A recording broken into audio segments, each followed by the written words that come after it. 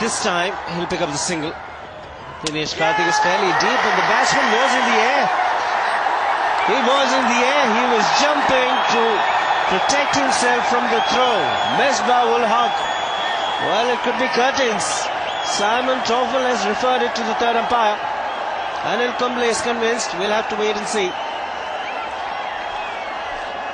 He knows that he's in trouble. He's obviously hurt by this rather amateurish act in the end. Karthik, the ever bubbling Karthik with a throw, and he was jumping in the air and he's gone.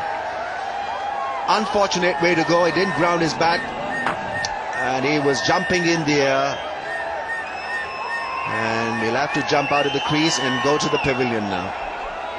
The Indians will jump for joy. And he should have made his ground. Most batsmen would have got in the way of the ball. A straightforward decision for the third umpire. Clearly in the air, bat not grounded, feet not grounded. He'll have to fly out of the crease now. Out will be the call from the third umpire. It's a straightforward decision, and India have earned themselves a huge bonus here. Out. Crowds react vigorously. They've picked up an important wicket. His hard work comes to an end. 229 for 9.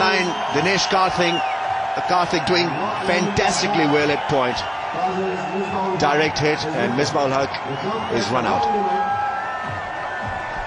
He was fairly deep.